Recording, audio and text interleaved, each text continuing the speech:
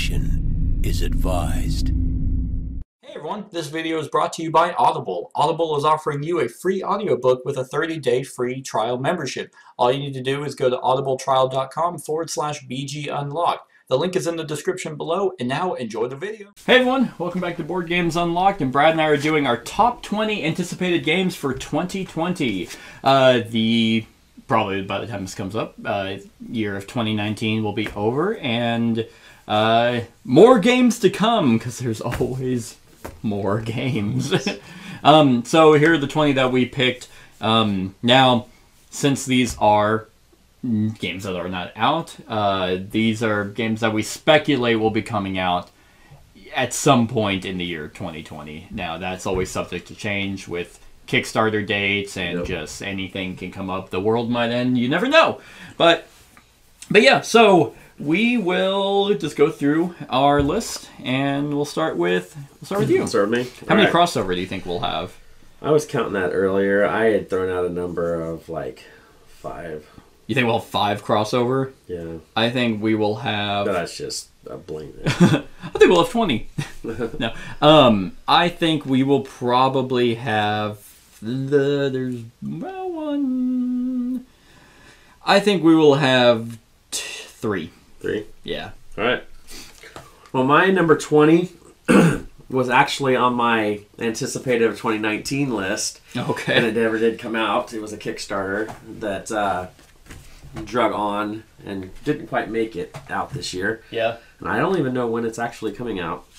You're just hoping it's next year. Well, I mean, they're still producing it, and it's from a decent designer. I'm assuming it's coming out.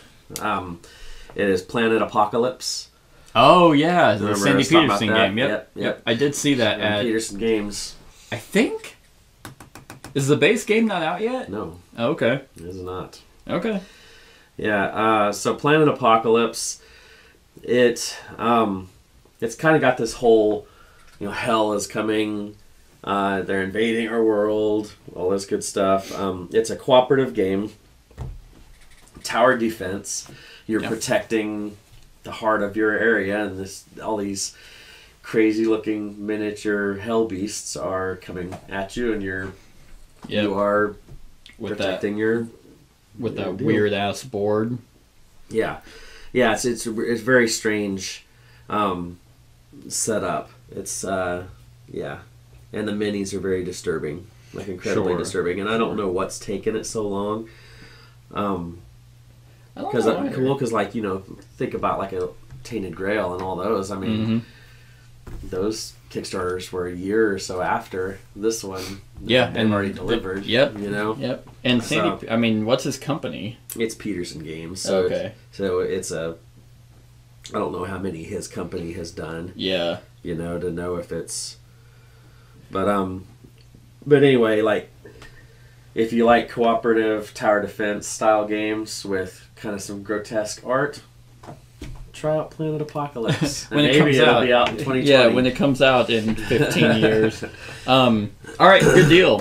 So I'm just organizing my list. But my number 20 is a game that was on Kickstarter this year, but should be coming out next year, called Titans.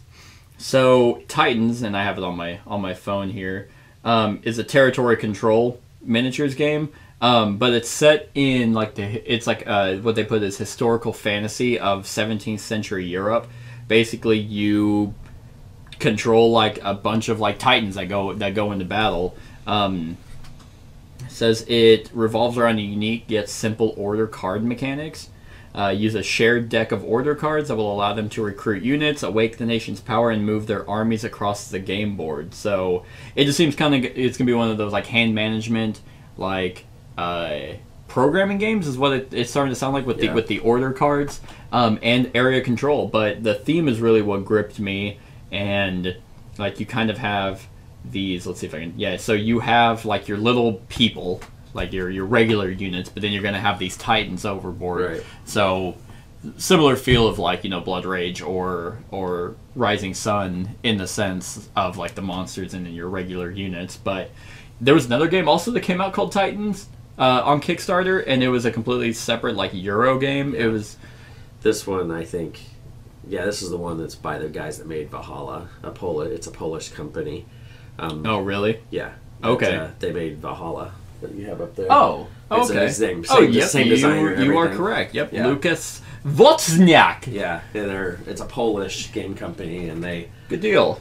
Okay, well, I haven't played Valhalla yet, but you have, and you like it, right? Yeah, he's a good designer. They do a good job. Well, that's a good deal. I hate fucking... This is a 7.8 already. Amazing how the game's not even out yet. Yeah.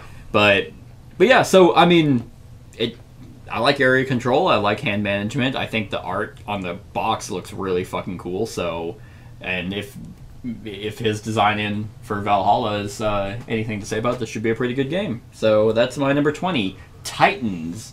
My number 19 was a Kickstarter. Okay, that's going to get repetitive. Oh yeah. Can we just go ahead and say that probably all of these are Kickstarter? Not all of mine. No.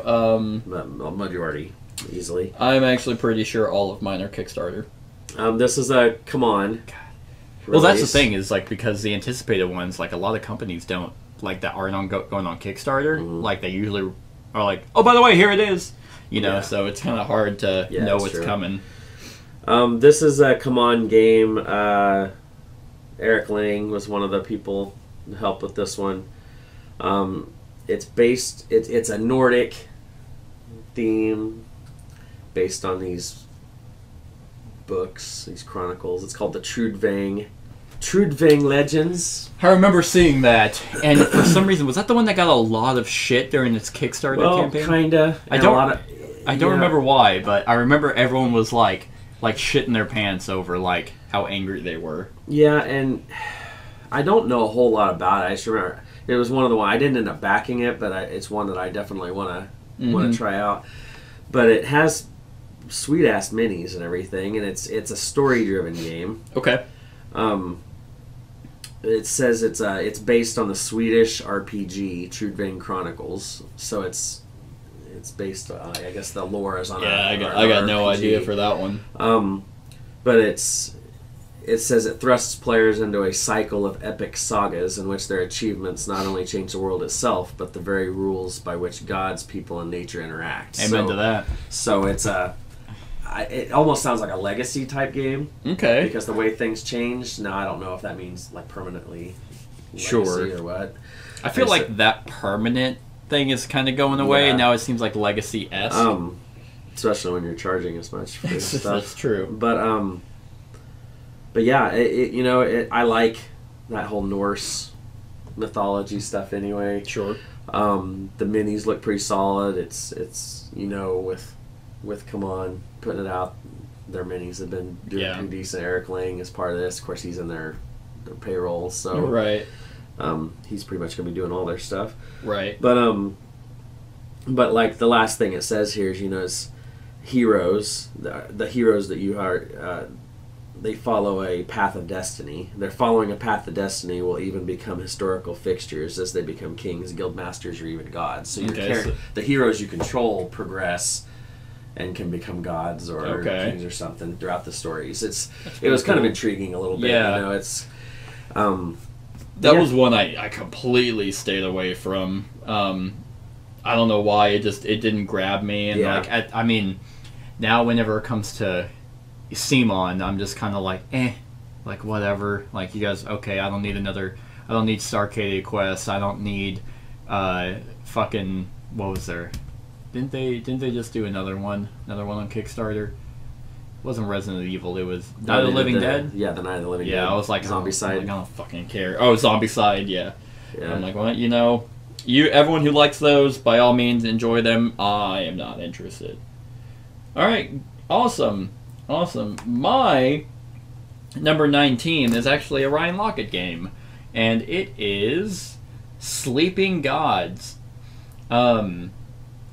So Sleeping Gods is kind of like, it's like a seafaring kind of game where you are like on the ship, and now obviously it's in his world, but it says up to you and 3 friends become Captain Sophie Odessa and her crew on the steamship the Manticore.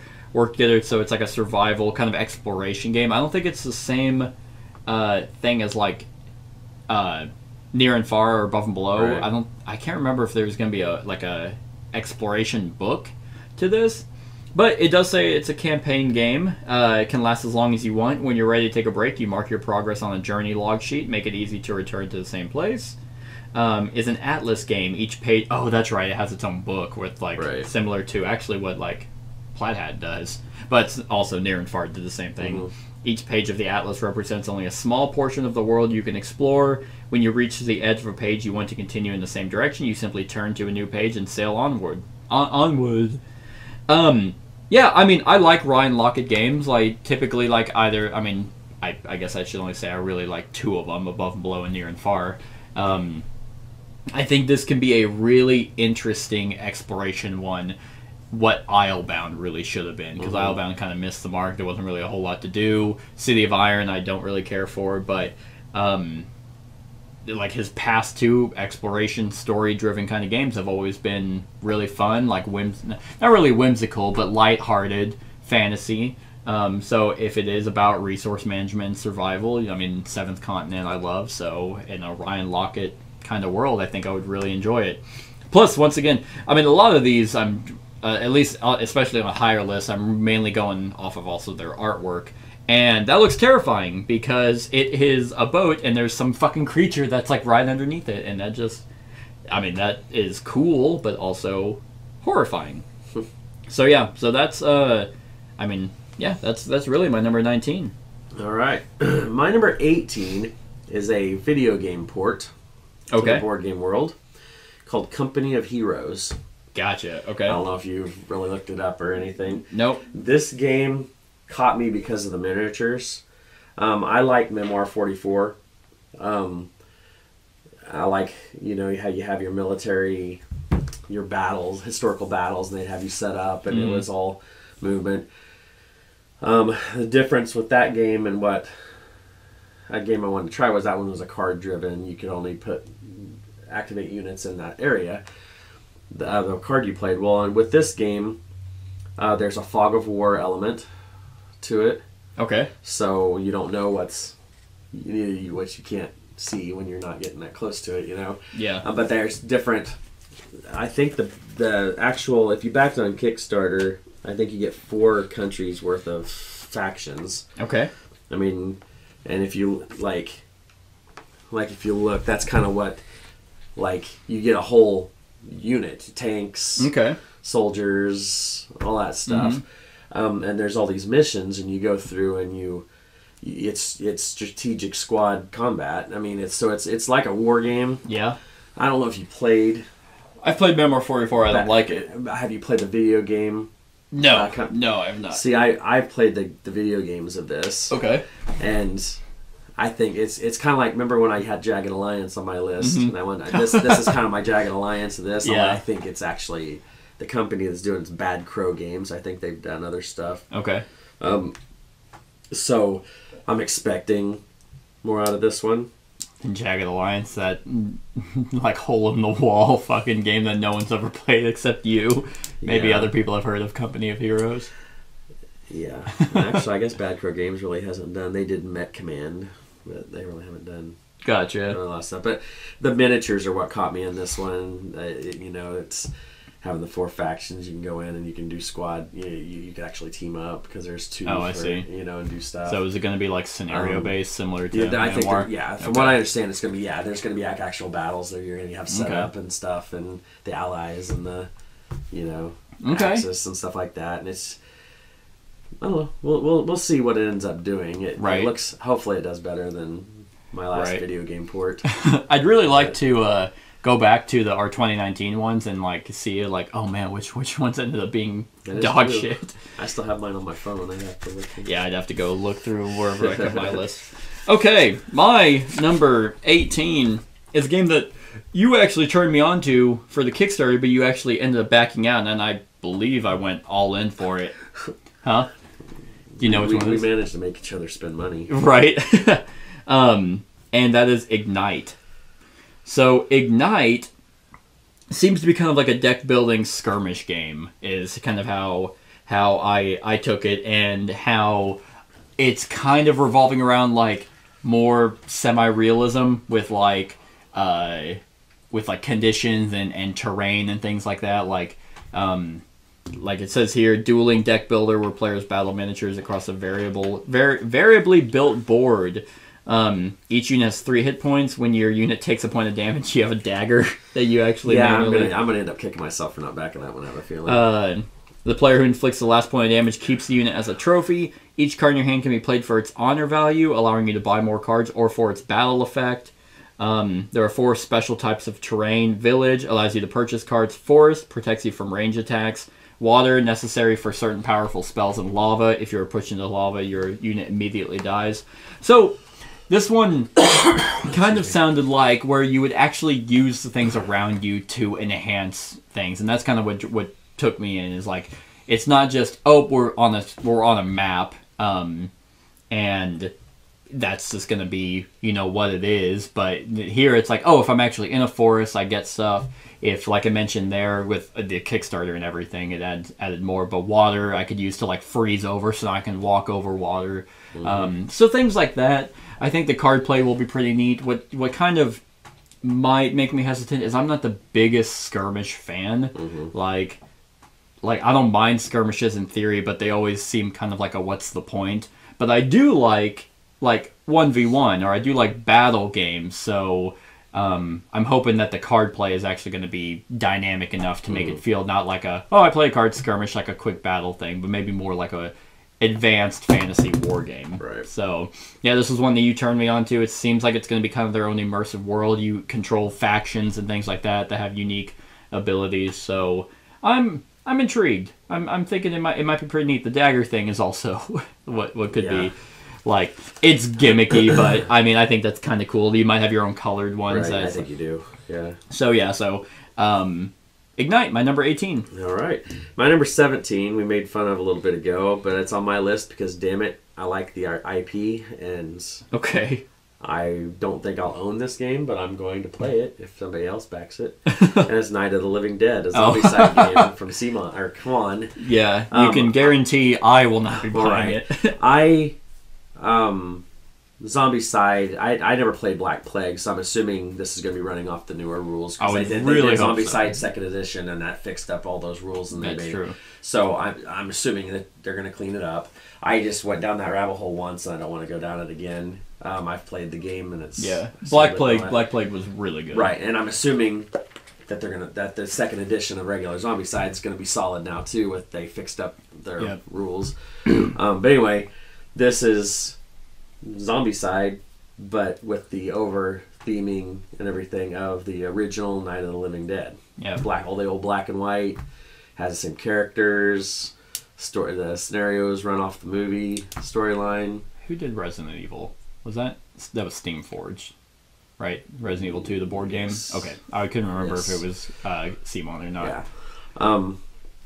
Are they just running out of ideas? Like, it's because it's like, oh hey, here's Zombie Side 2nd Edition. Oh, Night of the Living Dead, but it's Zombie Side. They've actually been talking about Night of the Living Dead for quite a while. Okay. Because I remember back, it's been at least a year or two. They started. I heard them talking about it. Okay. I was listening to a podcast. They were jabbering. So I think it's just something they probably just like coincidental timing. Yeah. Well, and it's not a coincidence that they're making Zombie Side 2nd Edition right now, because that ended a month or two ago. Something like that, yeah. And this one's done now. Yeah. So, and they had the exact same, so it's almost like this could have been an add-on for 2nd Edition. Yeah. But they're selling it separate, but they can be making it at the same time because the zombies are probably going to be the same, and the boards are the same color, and it has the whole same layout of the deal. They're just going to have these. So it's surprise. This is my shocked face that Come On is grabbing for money because I think this could have been a deluxe expansion to Zombie Side Season 2. Yep. But yep. I still want to try it just because I'm a zombie fan. Yeah. And when there's a game coming out with one of the greatest zombie movies ever, I'll try it. Right. Yeah, and I've actually never seen Night of the Living Dead, so I had no interest. I'm not saying there aren't IPs that grab me, but it's I don't know. Simon, it's just like, God, just they need to be innovative at this point, and they almost never seem to be anymore. But we'll see. We'll see. It could be good. I don't know. Then we'll see. My number 17 is a game that I actually watched Rado do a playthrough of, and I was like, "Oh, that looks pretty solid." And with my love for solid worker placement games like Teotihuacan and things like that, it grabbed me, and I'm hoping it's pretty good. But that is I'm gonna butcher this. Manchukuo. It is Legacy Under Siege, Manchukuo, sure. It is set in northeast China in 1932. A new government has disarmed its people and condemns assembly as intent to undermine the state. So, it says here it's a worker placement game played over a series of rounds. Where there's a day phase where you assign your students to tasks about town, and a night phase where you recruit new students and train them within secret. So, day phase, you assign groups of students to different locations to take the action at that location to scale with the number of students you assign. So, similar to like the Architects, where you can place more people to make the thing more powerful. I really like that because it makes your workers and things like feel more useful and like worker placements. The thing is like when you just place one somewhere, they're a slow burn. You just slowly go. Now, with Teotihuacan, it's like, boom, there's a level 6 there, or Architects, boom, there's 15. Like, being able to do more with your workers just always feels satisfying. So, like, that's what it sounds like it's going to do here. And then, at the end of the day phase, students you assign to different locations will count towards your influence. If you have the most influence, you will recruit students, which then you will turn into the night phase to be able to basically, I'm assuming, turn them into like warriors or something and get points for it, because you're in like a condemned Chinese area where now you're being oppressed. Like I only watched the short run through that Rado did, but he raved about it. And typically when it comes to worker placement games, like Rado and I tend to align pretty well on, so I think Manchukuo could be really interesting. And it's a theme that I haven't seen done anywhere. So right. These lists are always kind of difficult to do because it's based off speculation, what they say, and just kind of how it looks. So judging books by their cover here. But that's my number 17. Manchukuo. All right. Manchukuo. My number 16 is a Gray Fox game. It was a Kickstarter, got canceled after a little bit, and then got restarted back up and succeeded. And it is After the Empire. I stayed away from that one. Yeah, I did too. Because I was in it the first time. They backed out. They made it the second.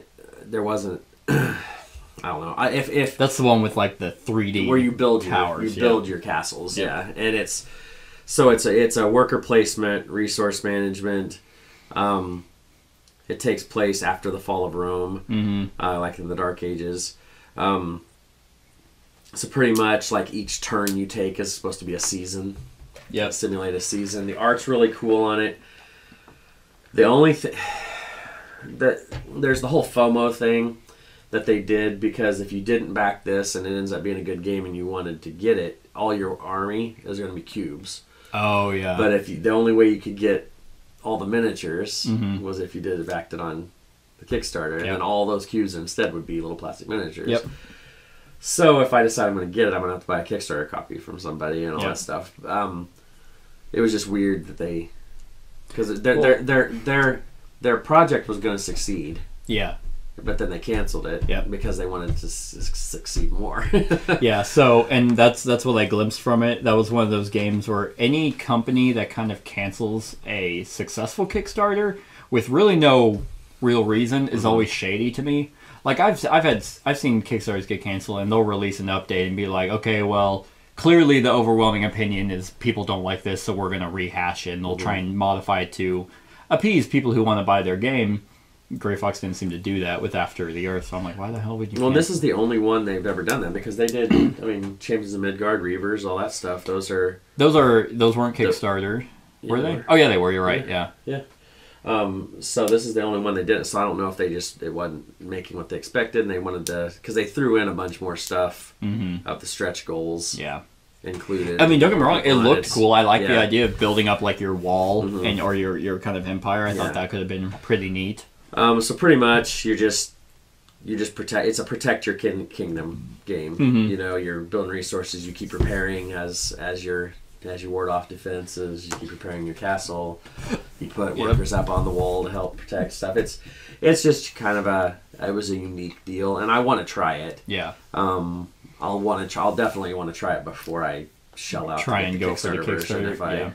And here's the thing: that backed it, is at the time that was going on, I had just gotten done playing their War of the Worlds game, which was a 1v1. I didn't really care for it. So I don't like that theme very well. Yeah, I bought it for the theme, and I was like, oh, 1v1, that could be pretty neat. But it just didn't work. But Grey Fox just kind of seems to be a lot of duds for me as of late. So I was like, I wasn't really. I think you'll like Reavers better than.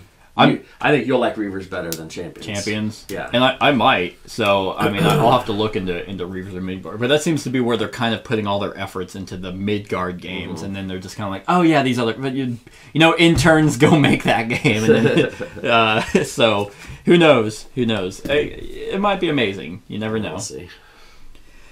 My number 16 is a game. Is a app-driven game, or not an app-driven game, but a game that has an app. Actually, I think it is app-driven, called The Search for Planet X. Here's the thing, is at the edge of our solar system, a dark planet may lurk. In 2015, astronomers estimated a large distant planet could explain the unique orbits of dwarf planets and other objects. So, let's see, players take on the role of astronomers using observations and logical deductions to search for this hypothetical planet. Each game, the companion app randomly selects an arrangement of objects and locations for Planet X following predefined logic rules. So, it seemed to be kind of like I mean, it doesn't really explain how the game is played, except for the fact that there is a app that kind of randomizes the world. It says, captures the thrill of discovery, the puzzle nature of astronomical investigation, and the competition inherent in the scientific process. Can you be the first to find Planet X? I'm a sucker for app-driven games, so whenever this one was kind of more of an exploration build in space, with an app, I was kind of very intrigued by how they could do that. What I'm hoping is that there's a lot of things to explore, and that the app isn't just a glorified randomizer, you know? Yes, that's the danger. So it's just like, wow, okay, you just randomize it. So I did back this on Kickstarter, and I think if they do it right and what you are exploring is vast, and the app is you're kind of like a Mansions whenever you're actually clicking on stuff and it's story driven through the app, that could be really neat. And the fact that it's competitive might also be intriguing, because you might, if you have different paths on trying to find the planet, that could be cool. Did it make a lot of money? Huh? Did it make a lot of money? That's a good question. The only reason I ask is because app development costs a lot of money. It's pretty expensive. That is true. It kind of gives you an idea of how involved the app's going to be. Right. That's a very good point. I can look that up right now. But I mean, it depends. Yeah, I mean, if it is going to be as defined as I'm wanting it to be, then yeah, it'll be pretty expensive. Let's see. Search for Planet X. They had a goal of 13,000 and they made 48. It's not bad. So they did a pretty good job in terms of what overachieving, but yeah. And Rado says, wow, this is so much fun. I am so blown away. Achieves everything it sets out to do beautifully and creates a really fun experience. So I think it could be pretty interesting. But the board itself does not look that tantalizing. Mm-hmm. So that makes me think that the app will be more involved. What the money's, yeah, and that's good. I mean, it's... So, yeah. So, I mean, we can only find out. Yep. So that's my number 16. All right, my number 15 is another IP one that's going to be coming to Kickstarter soon. I double-checked. And it's the Army of Darkness, the board game. Come on. I love the Army of Darkness. Have you seen it? I have seen the cover. But you've never watched I've never actually watched the movie. God. And no, it's the 80s one where he has the shotgun, right? Like, yeah, he has the chainsaw and the shotgun Bruce arm. Campbell. Yeah, yeah. Isn't that like the sequel to Evil Dead or something? Isn't that like the third one in the series? Third one. Evil Dead, Evil Dead 2, and then Army of Darkness. This was the more comedy version. Yes, yeah, I do know that. And this actually, because it's a double barrel shotgun. Then if you watch the show, Ash vs. Evil Dead, that was on Stars. I have all of that on Blu-ray at home. That's great continuation because he's like an old man and has a gun and everything, and it continues on from where this left off. Gotcha. It's more than a chainsaw is what is attached to his hand. I see. Yeah, he holds the shotgun. Okay, that's right. That's here's your movie cover.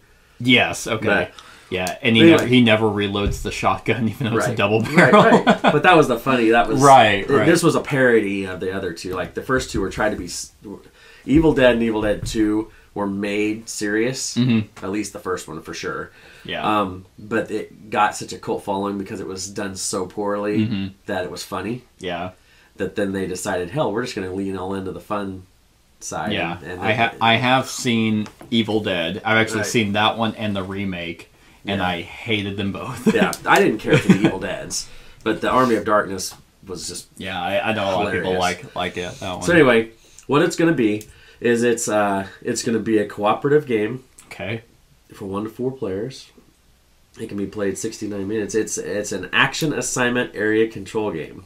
All right. You play as Ash and his allies work together to fight off swarms of deadites. So it's going to be think Fire Team Zero is what I'm picturing. Like before, and then you're going to have swarms coming in, and you're protecting. You can upgrade defenses with modern technology out of the trunk of Ash's car. You know, it's just, dude. That's going to be bad. So fun. You know it's going to be bad. But here's the deal: how can a company named Dynamite Games make a poor game when they've made games like Red Sonja, the board game, and what else did they make? Red Sonja and Tarzan, Lord of the Jungle. I'm gonna reserve judgment. The miniatures look pretty cool. I mean, that's kind of the Ash miniature. Sure. You know, they've got the license for it. I could play it solo. It may suck. if they charge more than $80. Man, I can't wait for the 2020 disappointment or worse list. But here's the deal. So each turn, players have a limited time to simultaneously play, move, attack, action. Oh, so it's real time? So you have to do your stuff within a certain amount of time, too. Okay. We'll see. Yeah. I'm a sucker for Army of Darkness stuff. I guess. I have so much Army of Darkness stuff in my house. They got you. Man. I'm gonna give it a shot when it hits Kickstarter. So anyway, that's it. All right. Good deal. I mean, not really, but... All right, my number 15 might be on your list. I can't remember if you backed it or not. This is a game by Lucky Duck Games. They're kind of making a name for themselves. What number? You're 15. They my number 15. And this is called Kingdom Rush, Rift in Time. This is I don't think it's real time, but it is definitely it's a tower defense. Says you play through a unique campaign to foil the Time Mage's plan for total domination of the space-time continuum. Each new scenario in the campaign is more challenging than the one before it, adds more foes, game-changing events, and epic bosses to battle.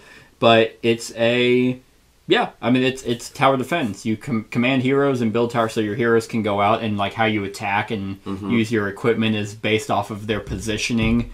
And it's kind of like not really like a Tetris-y thing, but like essentially where they attack is like, it could be up and to the left to one. So how you want to build them is going to be based off of the way that they're going to be coming in. You can lay out traps and send out heroes, but you can get in each other's way. It's obviously a cooperative game.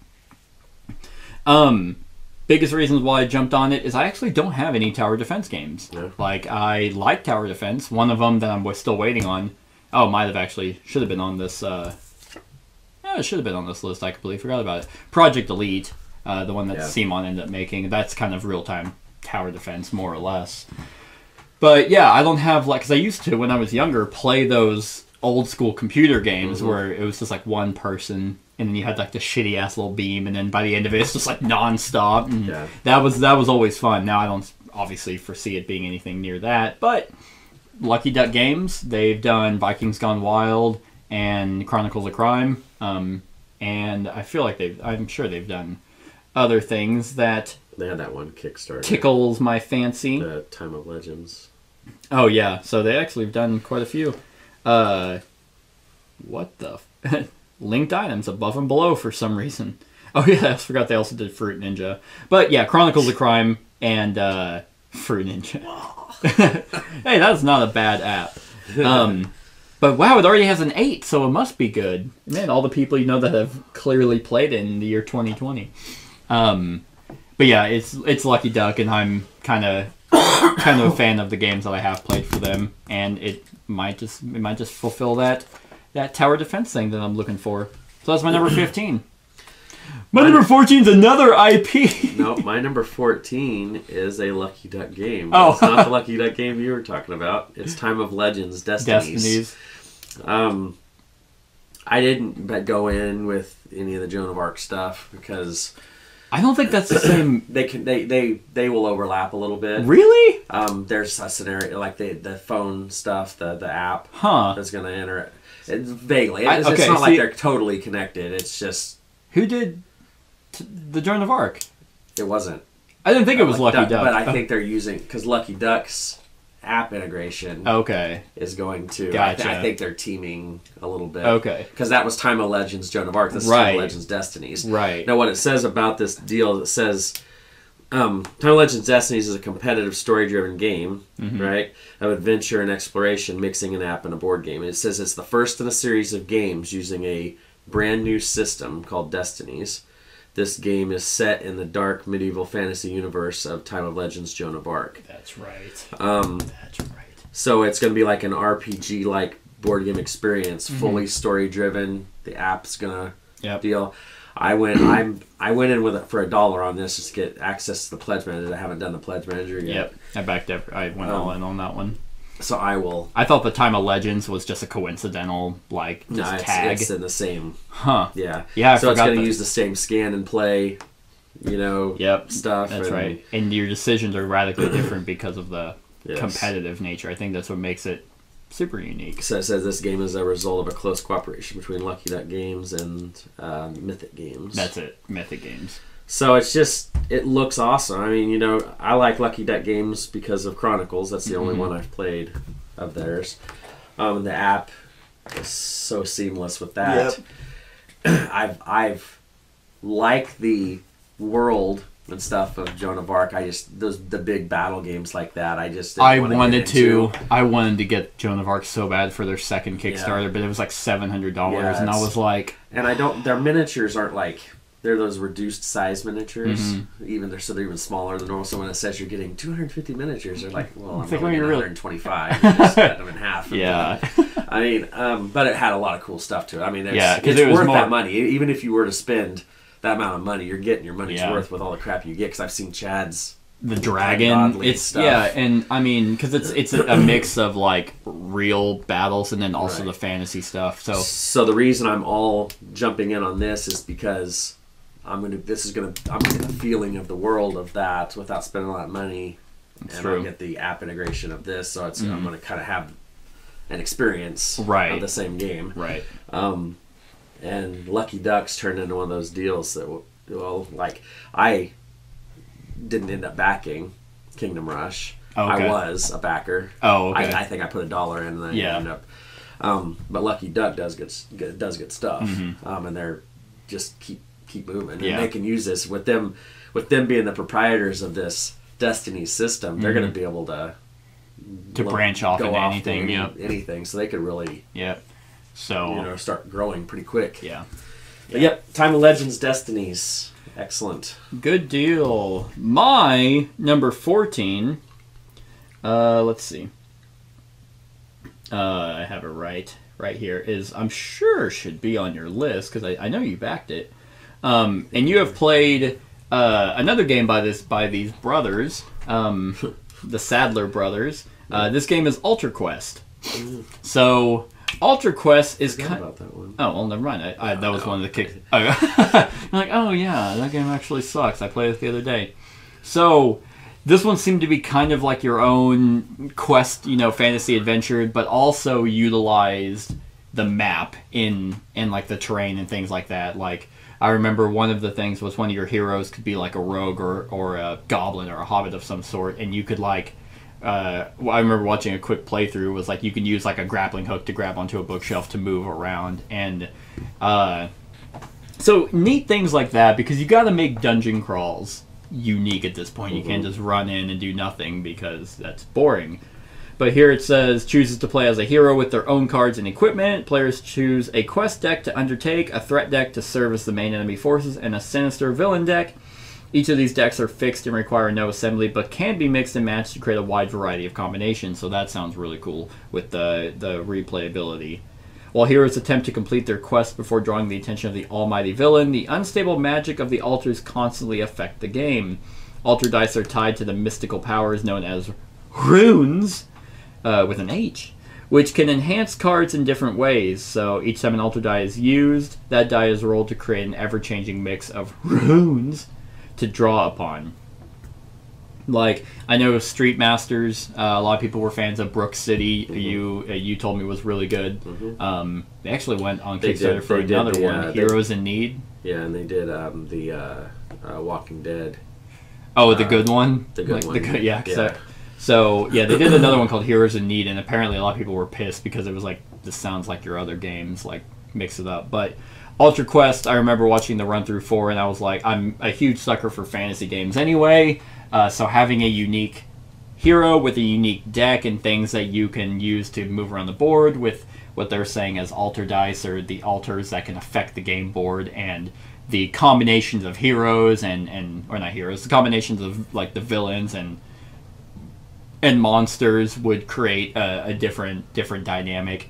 It just sounds like it could be a lot of fun. Doesn't seem campaign driven either, which will be nice. So, because campaign games it's like I always feel obligated to get them played. If you look at the board, you get a really strong deal of Hero Quest. Yeah. The old early 90s right, game. That was my first board game. Yeah, I've never played Hero Quest, but I've seen it played, and it did give me that similar vibe where it's like, what made Hero Quest great was you had kind of like that DM kind of scenario. Yeah, it was an all versus one, but it was all. But what made it visually stand out was when you were setting up the map. Each room had 3D furniture, and I think that's why like the rooms were geometric shaped. Yep. Just like in Ultra Quest, and then there's all this 3D furniture, bookcases, unneeded. Yeah. But it's just I mean it fleshes out the board, and I think that's what can make dungeon crawls like pop. So yeah, I'm excited to see how that one plays out. So that is my 14, Ultra Quest. All right, my number 13. It will be on your list. It is on your list. I know this for a fact. And it's on my list not because I backed it. It's because I didn't have the money at the time to back it. I want to play it. I want to play it very badly. Why don't you go into debt for board games, Brad? Come on. Because I'm married. And I have 2 kids getting ready to go to college. Oh, that's true. I have 0 kids, and I am not married. But it is Etherfields from Awakened Realms. You don't know me. It's not on my list. The reason this one stands out to me is because it sounds unique with the whole dreamscape world, and stuff like that, as opposed to like their other games were more, the Arthurian legend and then you had This War's Mine, stuff like that. This one delves into like dreams, and stuff, and so you can get all kinds of fucked up in dreams. That's true. And so they're minis. Well, it seems kind of too. I mean, you look at some of those minis that are with this, right? And they have like some mask mechanic, which I like. Not 100% on how that works, but I don't know a whole lot about it. I just know that it was one I was like, man, I'd back this if I. The only way to do Awakened Realms Kickstarters is all in. If you don't have them, I mean, if you can't go all in, then just cry in the corner. I went all in for Etherfields. For the same reason, it seems to be kind of like that dream. Basically, take Seventh Continent, but put it in dreams and be all weird. Weird about it. So everything you do will change the strange rhythm. Etherworld's dream world follows. Yeah. And it's gameplay by dude that made Neuroshima Hex and The Edge. I mean, I don't know where my Edge stuff is. Yeah. But probably neither does anyone else. So it has deck building, which is another thing I like. You know, it's... Yeah, I know you'll talk about it more later because you probably know more about it. But I just like the idea of it, the look of it. And I look forward to playing somebody's at some point. All right. My number 13 is a game that I have actually been keeping up with probably for like the past at least 2 years. It's a game by Level 99 called Seventh Cross. Now, Seventh Cross, I believe, is like, I want to say it's like an anime or hentai. No, okay. It's just some porn game. But no, it says the year is 1920. Beneath the surface of society, an ancient and enigmatic church suppresses knowledge of the supernatural to protect the greater good of humanity and retain its grip on the world. So you take on the role of a church hunter, sworn defender of the world against the forces of darkness. Delve into the heart of evil as you explore your way through ever-changing castles filled with unique narratives. So, you said level 99? Yeah. So is this the whole... It has that art still the same as all the other ones? Yeah, I don't know if it's the same world as like their Indine's world. I think it's a completely separate game. Okay. But like, I didn't know if it does have the same art, like the animated art. But like I just remember this. Okay, what's gonna be on Kickstarter this year? But then it never went, and then now it's saying it's gonna be in Kickstarter in 2020. But here's what got me. Seventh Cross is a roguelike, don't know what that means, exploration game that combines elements of paragraph adventure games like Tales of Arabian Nights and exploration elements like Betrayal at the House on the Hill to form a Castlevania Bloodborne Hellsing sort of narrative adventure. Say Bloodborne. Like, and I was just like, ew! Tell me more! So, I mean, just the fact, because, I mean, I know a lot of people don't like Tales of Arabian Nights, but I've always had a blast just having those whimsical, fun adventures. So if they can have that kind of book-driven exploration kind of scenarios that are decision-based and has that Castlevania Bloodborne feel, like, sign me up. Like, that's all you need to tell me. Like, the Castlevania Bloodborne Hellsing thing just sounds fucking badass. So, I'm very intrigued. I like Level 99 games. I haven't had a single one of their games flop for me. So yeah, like, I'm pretty excited. I hope it does go on Kickstarter next year and gets delivered next year. All right, my number 12. Yep. It's our first crossover. Ooh! Which is it? Titans. Titans, okay. Yep. Titans, I like those. I like area control style games. Mm-hmm. I wouldn't probably have given this one much of a second look if I hadn't played Valhalla. Yep. And knew the designer like through that game. Because Valhalla is a wonderful dice card game. Mm-hmm. They use the same artist. The art from Valhalla is the same. It almost like comes off of the box. Gotcha. Like we were talking about, box art stuff. Like that company. Yeah. That art is just super hyper realistic art. Yes, exactly. So I don't have Blood Rage anymore. Yep. So like this could be my control game that kind of come in. Because you have the 4 factions, and then like you said, you have your regular soldiers, you have your big titans you bring in, and it kind of has an interesting art style too because it almost looks like there's like cannons and stuff. It's like I don't know how to. It's kind of it's fantasy obviously, but then you look up close and there's like swords and shields and on the Titans. So you expect a lot of people. I'd expect Titans to be like monster type. Like the fire giants and all that crap. But these are like, I think there's like cannons and stuff. If you look at the cover, like on the ground, there's cannons. It seemed. It's almost like a Revolutionary War. Like it's kind of a weird mix of stuff, and I don't know. They've been talking it up a lot because I know you've been getting email. I mean, that's how you knew about it. 'Cause if you backed Valhalla, I mean, you were kind of constantly getting hit with emails from them and stuff. And the one thing you're going to guarantee with a game made by, I can't think of his name now. It is Lucas. Lucas, that's what it is. Lucas Wojciak. Yeah. But he really does, like Valhalla, he released in Poland before he did the American release Kickstarter. Oh, okay. So it was already play tested out, had already gotten all the bugs out of it before they did it here. I don't think that's the case with this yet. Yeah. But I think this may only be their second Kickstarter, but I trust that that they know what they're doing. Put the work in and know what they're doing, because Valhalla ended up coming in super good quality and stuff. So anyway, Titans. Awesome. Awesome.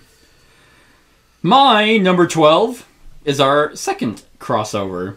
Time of Legends, Destinies. So yeah, exactly what you were saying. I didn't know if they were, like I mentioned, tied into the Time of Legends Joan of Arc. That might be one of those things that I might try to just slowly piece together, like get the core box and then try and find everything else, or maybe talk to our friend Chad and be like, "Hey, you playing that at all?" I don't know if he'll sell. That's one he hasn't wavered on. Really? Yeah. Because normally he usually never buys them and then. I mean, it depends on when you catch him. If you catch him before Gen Con. Yeah. Oh, he might. It's true. He might be trying to make some money. But yeah, and I really should just go for the core game anyway, and just to see if I would even like it. But the Time of Legends Destinies seemed really, really cool, set in that same world, Joan of Arc, that I'm not too familiar with, but I like. I know the real Joan of Arc world because I studied it, but not the mythical. What was your major?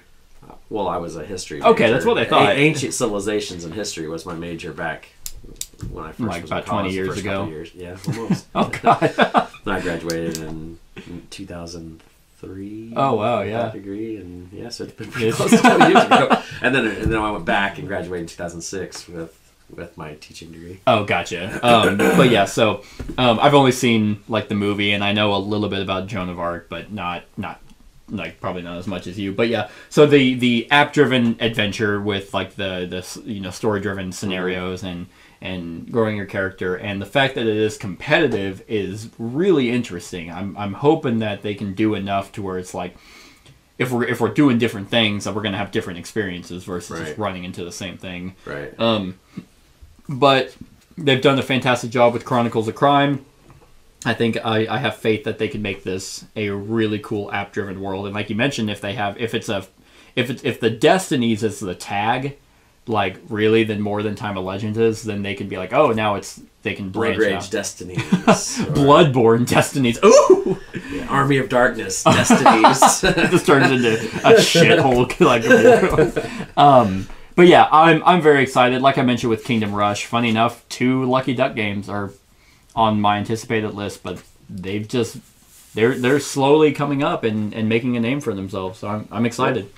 So yeah, it's my number 12. All right, my number 11 was a game I wanted very, very badly to get a demo of at Origins last year, and I never did get a chance to. Oh, question. Yes. Because you mentioned demo, have you played any of your games on your list? Hold on a second.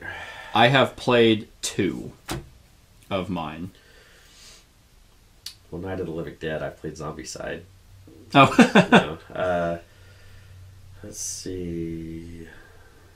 Because I was gonna ask and see if I've played.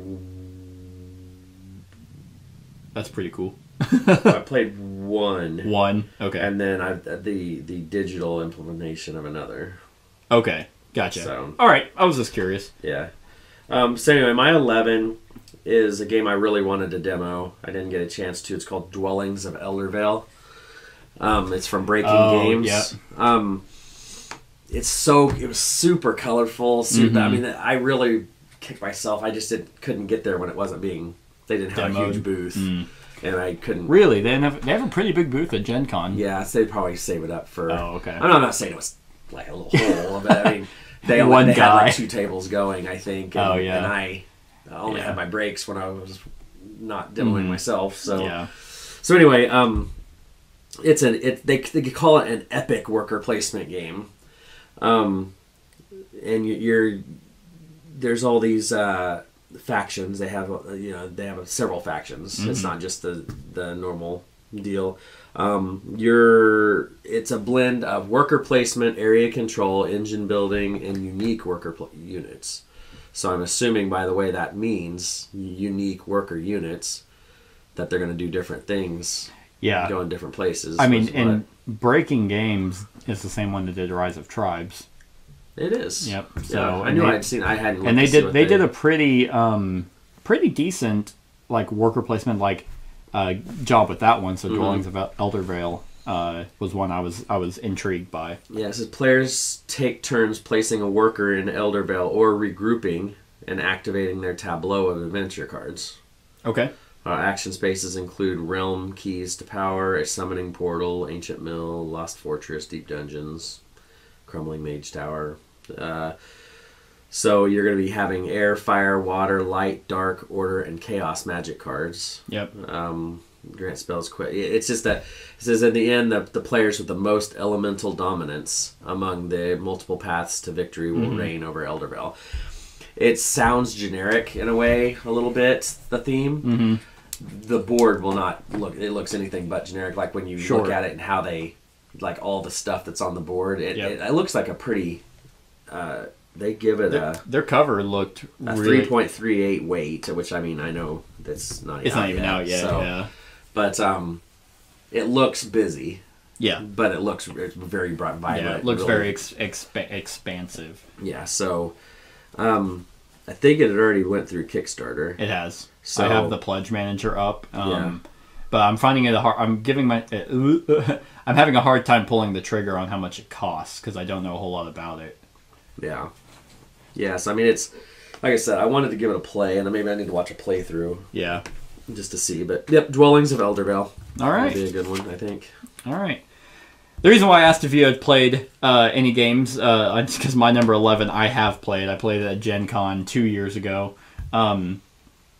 So it's actually been out on Kickstarter. I think they just, for some reason, they just keep, I don't know why it's not out yet. They're taking their time. But Solomon Kane is my number 11. That was on my anticipated last year. I think it was on mine too because I expected it to be out this year. About it. I mean, not that because I really don't. It got replaced for me. I think. So Solomon Kane 1 is a cool world and a cool character, and the game is really neat. So you don't play as Solomon Kane. You play as his. It's not virtues, but like just well, it might actually say here what the actual terminology is. Players take part of the invisible powers of good and light who aid Solomon Kane in his quest to overcome the forces of darkness. Yeah, cardinal virtues. That's what it was. Courage, prudence, temperance, and justice. Each with special powers that reflect their unique role. So it's really interesting because it's kind of a dice. It's not dice worker placement, but it's like dice action placement. In that, to get him to do certain things because he's battling within himself to perform actions, and you can control him to do certain things by gathering certain dice and then placing them on cards and your unique abilities to get him to do stuff. Thematically, the friend that went with me 2 years ago and played it, he thought it was actually weird because to get him to move like one space, you have to do a lot of work with the virtues and dice drafting, and he's like, that doesn't really make a whole lot of sense. And he's not wrong, but because you do have to do quite a bit to make him do something, but it's because he's battling, he's wanting to do something else, so he might just want to beeline and kill this kid who might be, who potentially might be possessed, but you might be because the game and scenarios are story driven, right? So the choices you make and stuff will affect the rest of that story and so on and so forth. So we might want him to do something else. So it's like, no, we don't want him to attack, so we have to place all these dice and play these cards to get him to talk to him instead. And turns out he might be possessed, and then Solomon Kane gets attacked. And so there's that type of element to it. Then there's also demons. Well, not really demons, but spirits or ghosts that are going to try and attack him, and you, as his virtues, protect him. And right. It's a really, really cool game. Mythic Games. Same as, Time of Legends, Joan of Arc, so maybe that's where all their efforts go, and then maybe it's just taking more time away from Solomon Kane. But they also, Mythic Games is doing something else, I thought, that their name was on. It is. Oh, they also did Mythic Battles Pantheon, which is a massive game. But yeah, like, let's see. It says narrative adventure board game, highly innovative cooperative game of storytelling, resource management, and tactical miniatures play. Yeah, I've never actually read anything about Solomon Kane, but it could be one of those things that I'd be very intrigued. So, each of Howard's tales is told as one or more acts, with each act comprising a full game session. Shorter stories like Rattle of Bones can be completed in a single session, whilst longer tales will take multiple sessions to play through. And there's a lot that came with the Kickstarter that I fully jumped in. And this is a completely long description because it tells who is Solomon Kane. I don't give a fuck about that. But yeah, I'm hoping 3 years the game should be coming out relatively soon. Right. And, I think I actually know their other game. Reichbusters is another Mythic game. So they might have just bitten off a little bit more than they can chew. I guess we'll find out. But I'm pretty excited for this one out of all the other games that they're doing. So that's my number 11. All right. So hitting my top 10 is a game I just found out about a couple hours ago. is Unsettled. Oh. It is one of my top 10 games of all time. Well, at number 10 is Vindication. It's brought to my attention that Unsettled is and this is their second game, and it's unique. It's I was doing some looking at it and stuff, and it's totally cooperative. Okay. You need at least 2 people, right? There's no enemies, no combat, no nothing in the game. Pretty much what it does is the box is going to contain individual planet boxes, and within each box is its own game. Okay. Whereas there's going to be something you need to do in there, whether it's fix the water purifier or whatever, and people are going to start getting sick. Okay. So you're trying to get that stuff done in an appropriate amount of time or whatever before whatever, that stupid video I was watching on Kickstarter, like one guy got knocked unconscious and one person got delirious. Okay. And then there was up to this other guy to do this Hail Mary maneuver to try to fix the machine before he, and stuff. And so there's different scenarios, and it'll be like you can replay them over and over. It's going to be different stuff that needs fixed. Oh, I see. But each planet contains all the cards and everything that it needs for each deal. And there's stretch goals that are unlocking other planets and everything too. But they'll have what's the stupid vacuform plastic company that makes the game trays and stuff. I'm talking about. Is it called Game Trays? Yeah, Game Trays. There you go, Game Trays. But anyway, they're gonna have each of those in there. The art's really clean, but it looks interesting. Where it's just a pure cooperative type deal, and you're just working through and I pull together to get the resources necessary to survive the long journey home, and you're just surviving. I didn't know anything about that game, so thank you. That does sound really cool. I backed it based off of off of the rumors of Vindication, because I have not played Vindication myself. Yeah. So I'll look at it more. It looks really sweet. The art really, it's not going to be the same kind of game as Vindication, obviously. This is a pure co-op. But it looks like it might be interesting. Awesome. Yep. Yeah. Yep, Unsettled. That probably would have made my list had I played Vindication, but... Right. All right. My number 10 is another game that I have actually played. I demoed it also at Gen Con, but this past year, in 2019. And that is 1001 Odysseys. So this is kind of a similar situation to the Seventh Cross, where it's a storybook adventure game. So let me pull it up real quick. There it is. What does it say here? The first human FTL ship, the Odyssey, sets out to explore a new sector of the galaxy after finding an operational alien Stargate. Players take on the roles of the Odyssey's bridge crew as they find planets, meet strange new aliens, and eventually try to find the way back home. So here's what's really cool. One, it's choice-based. Like, the whole scenario is all choice-driven. And the demo that we were playing was... It's like...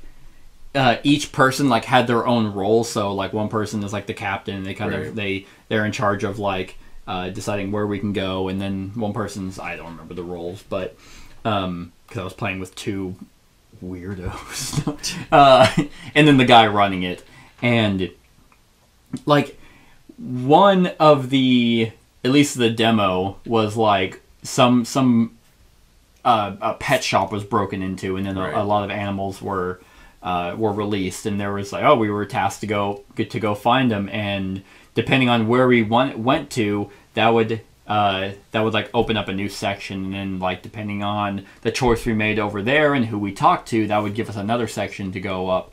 And it was really innovative. And the other thing about this game is the artwork for it is kind of like your watercolor art. Here, let's see if I can yeah, there's a picture. Like that's kind of the that's cool. Like it's like, yeah, your watercolor, very, very bright art. And then how they decide is like where you go. So cards can be played. Cards can be played that they go on like this map, which then activates certain locations. So that's kind of how you decide what you're going to read in the script. So it's like based off this action. So talk to the government. We get a mission 1 card, and then we're in a certain location. So it says B1G4 at Capital Bulbs, and then that gives us your story. So everything that you do is going to be cycling these certain cards, lock out certain areas, which will then, make you have your own unique story. The thing that was pretty cool is at the end of this, they had a little promo thing. It was just a card, but we ended up finding and returning a jellyfish, and they have their own unique names and stuff like that. But he gave us all a card, and I was like, oh, that's pretty cool. So you can get items and things that will carry on through your story. So I'm a sucker for story-driven games, like things that will immerse me into a world. And even during that demo, that got me really excited for this game to come out. So it's my number 10. All right. My number 9 I talked about last year. Still not out. I'm not going to talk a whole lot about it this time because it's not much different than its original base game, and that's Starcadia Quest. Oh, God. I want to play Starcadia Quest because I want to try it in space, and I want to try the new mechanic where you only control the 2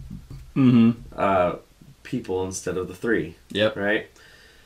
I still haven't gotten that opportunity. There hasn't been much talk about it either. It's all I found when I searched was a place where you could a link to go get refunds. so that isn't. So that does not bode well. Well, I don't know what.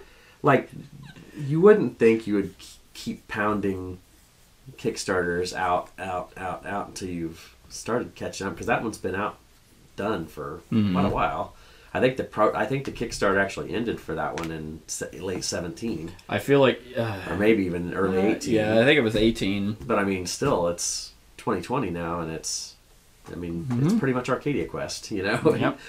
So I don't know what the hang up is, but anyway, I still want to try it when it comes out. Starcadia Quest. Right. Bravo. So this one's interesting. My number 9 is a game by Pandasaurus Games called Godspeed. Yeah. And the theme around it is that you are sent on a mission to the moon, and you think you're going to be the first one there, but you end up finding out that there's like this whole civilization that was actually already colonized and living there. If you go on Board Game Geek to find anything out about the fucking game, all it says is the space race was a lie. Find out why in Godspeed. Thank you, Pandasaurus, for giving people... Well, I'm wondering, is it going to be a story? I don't think so, because I went to their Kickstarter, because I'm like, fine, I got to get information somewhere. And their Kickstarter does actually have it on here. Godspeed is a unique worker placement game with a few wrinkles that make it really something special. Each team member, worker, for a given nation has 2 unique qualities, a specialty and an influence value. These are both important and will come into play throughout the course of the game. The most important bit of gameplay, once you have assigned a team member to a task, they cannot be used for anything else until the next round.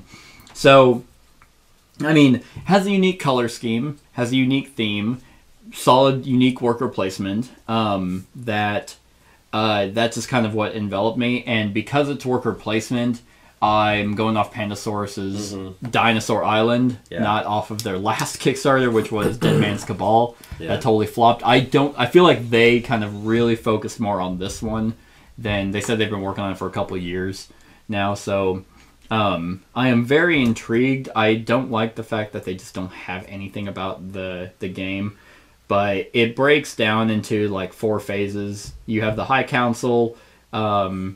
The nations will convene to decide how they will respond to an event. And that's kind of a bidding mechanism where everyone can kind of participate to, if it's successful, everyone gets its resource. If it fails, it affects everyone. Then there's the supply depot. Nations bid on cargo shipments that have come to Earth that contain valuable supplies. Then you do your actions with your unique worker placements. So some workers are really good for certain actions while others, so I like that a lot. And then endgame scoring. So there's 4 prestige tracks. So whoever completes missions and objectives will go up on these tracks, and whoever has the most victory points wins. So what makes Godspeed special, might as well tell everyone because it's not on Board Game Geek, is every single action you take affects other players. Endgame scoring is based upon how you have progressed versus the other players. You race for milestone points and move up the prestige track. There is no dominant strategy in the game because everything is a give and take between you and other nations. I think that's really cool because any worker placement game, actually any game, 2 of which that come to mind is Coloma and Crusaders That Will Be Done, is if there's one surefire way to win, it's like, why would I want to come back and play this if I have no challenge for myself to try different strategies based off of just how I'm feeling that day. Like, I don't want to play a game that it's like, oh, okay, who can do the same strategy better than the other players? So I'm very intrigued by that give-take mechanic. So that's my number 9, Godspeed. Please be better than Dead Man's Cabal. My number 8 is going to be on your list somewhere too, most likely. Okay.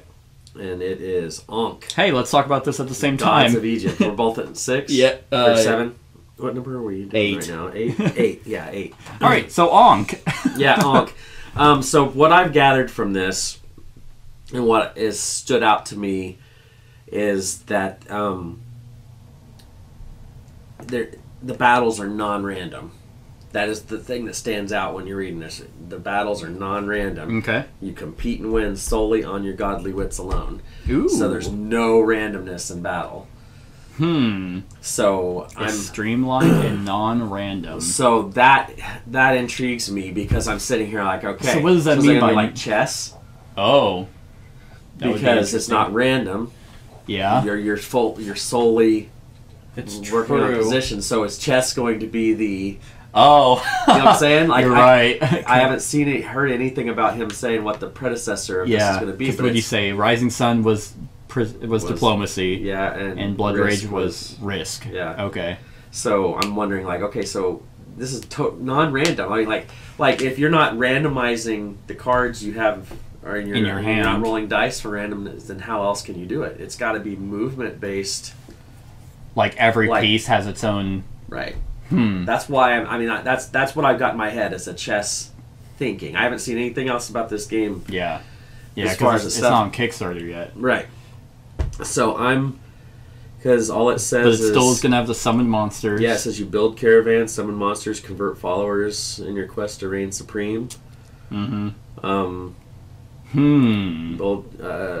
players will truly feel like gods as they shake the very foundations of Egypt. All gameplay, including combat, is streamlined and non-random. Sounds like chess. Yeah, because it sounds like there won't be any like card drafting because that would be random. Yeah. Huh. I'm like that. I mean, that's the only thing. Because I was going to say this earlier, but I knew we were doing this list because we were talking about what it was going to be based off of. On. But that is, which I'd be fine with that, is if they did it. Like if you could recruit your monster or whatever, and then or use your chess moving if you landed on a certain area, like maybe a worker place. If you leap over certain things, you gain the resources that you leap over. Yeah. Or move through, move whatever. Yeah. I don't know, but it sounds like. And it's a radically different theme. You have Vikings, feudal Japan, and now Egypt. Egypt's a theme that I don't know jack shit about, but I'm always intrigued by it. Right. I think the monsters are. I mean, you're gonna have to be able to recruit some way and like have those as your own piece. So, like that non-random is gonna be. I think that might be really, really cool because the non-randomness means that it's all strategy then. Right. And I'm looking at something really fast while, because you would think my ancient civilization would help me remember this. Because, it's also been almost 20 years. So I had to look up what an Ankh is because an Ankh is that symbol. I knew what the symbol was, but I didn't know what I was trying to remember what it stood for. It says an object or design resembling a cross, but having a loop instead of a top arm, used in ancient Egypt as a symbol of life. Okay. So I was just curious because it's called Ankh. Yeah. You know. Yeah. So I wonder if it's a symbol of life. I wonder if there's some type of like resurrection mechanic or, I don't know. I mean, they're all victory point based, both of his games, so there has to be something around, maybe kind of like a, man. Yeah, I don't know. I'm leaning on. I'm thinking this might be more Euro-y than combat. Well, it could be that too. I mean, because that's. I'm putting all my eggs in the determined movement, like something stupid, like on the bottom of your monster, it's going to have the movement, the way it can move, or it'll probably be on a card, but but it'd be like put on the bottom, you know, and movement, or so maybe your if you have peon soldiers, like they may move differently, and you have them out here, and they don't know what their movement is. They could move it this way or that. You know, true. I don't know. It's just a thought I was having with this one because. Yeah, I'm intrigued because. I mean, they'll probably mention it whenever they go on Kickstarter. Oh, I'm sure they'll have to. But all right, awesome. Well, so number 7, because that was my number 8. Yep. All right, so my number 7 then is a game we've both played. This is the one that I've played. Okay. This is Role Player Adventures. Oh, okay. Yeah, damn, that would have been on my list. I don't know if it'll be out in 2020. It's going to be kind of a rush. Because they're about to do their... yeah, you're right. Because of if it does, it'll be the very end of 2020, I would assume. Just because the Fiends and Familiars will be showing up here in a couple months probably, and then I'll probably jump in their Kickstarter a little bit after that. So that's true. It was just on my list last year too. Role Player Adventures, we did a playtest session of it. They're gonna have pre-generated characters from Role Player, or you're gonna be able to use a created character that you made during a game of Role Player, and then you're going to take them on a storybook adventure. There's actually going to be 2 books. There's going to be a book that's going to have the story part and the choices. There's going to be a book that has like the encounter, like the stuff that happens. Okay. Yeah, your encounters and stuff. And there's going to be a little map, and you're going to move your little pawns around, and you're going to do the stories. And how you choose, the options you choose, will determine what takes place. We only did the very first opening scenario, so we didn't really get. And there were still quite a few options, and based off of what we did. Oh yeah, and we went through back into the villages and finished off the options because that was the training one. So I'm sure they get more in depth. Than that, but just in seeing that loose stuff, we could kind of see how it's going to branch out and how they could make it really interesting. Plus, I have faith in Thunderworks. You know, I think they're going to put in a pretty solid deal. So yeah, this will probably be 2021 because I have a feeling no Kickstarter is going to be at the end of. I could see them doing it the Kickstarter by like March or April. Really? That's if Fiends comes out in February. I'm gonna say they take a month off and then they'll put this one because this one's not going to have as much. It's gonna be mostly cards and a map in the middle and the books. Yeah. It's not gonna have like all the dice creation. That's true. Because that'll be actually might a little bit because I think it's gonna be a standalone expansion because you can play it without even having a role player. Oh, you're right. But because they're gonna make it where you can because that's why they have the pre-generated characters. That's right. So it may I don't know it has 2020 on well, what they should do if it's just pre-generated, then you shouldn't have to take your board from role player, you should have you write it on a sheet. Right. So the pre-generated you wouldn't have to have dice. You just, hey, here's your sheet. That's true. So I don't know. Yeah, I'm very intrigued. This one I'm super optimistic for, but hesitant that it could easily fail. But you have to have the dice for combat and resolution and stuff. Oh, that's right. You know, yeah. So because we use that bag of dice. You're right. You're right. So I don't know. Like I said, BGG had it at 2020. That's why I put it on the list. Mm-hmm. It'll probably be on my list next year's too. But yep. But anything that can expand on the role player and make you do more with your characters, I'll take it. Yep. All right. My number 7 is my first IP, I think. Yes. No, Solomon Kane, I guess, is an IP. Yeah. But not really well known. It's my biggest major IP. It's actually from a video game called Horizon Zero Dawn, the board game. This is from Steamforged Games. They have done the Resident Evil 2. They did Dark Souls, which Dark Souls unfortunately flopped for me. They've done the card game, which I think... Did you play the card game? The Dark Souls card game? Yes. Okay. Did you like it?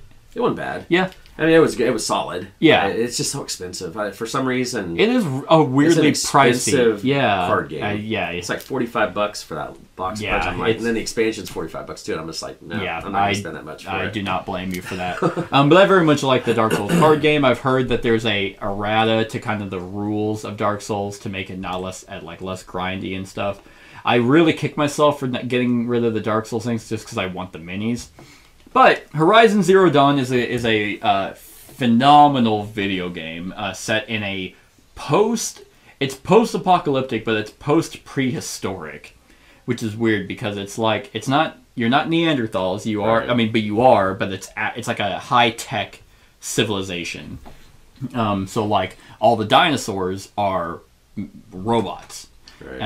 And the video game is like the combat is exhilarating, the story and is awesome, the world is beautiful. So when I saw this one, I actually backed this before I beat the video game, and then I beat the video game and I was like, oh, this is amazing. But so it says it's a semi-cooperative tactical action game for 1 to 4 players. I will probably only play it solo because the video game's solo.